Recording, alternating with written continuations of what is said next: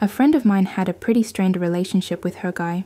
She kept forgiving his escapades for a long time, but in the end, he dumped her. She was actually kind of relieved he took that step because she'd wanted to shake off those messed up relations for ages. Literally, the very next day, the guy hooked up with a new girl and flaunted everything happening between them openly on social media. My friend knew what a clown he was and wanted to save the poor girl from her mistakes, so she messaged her.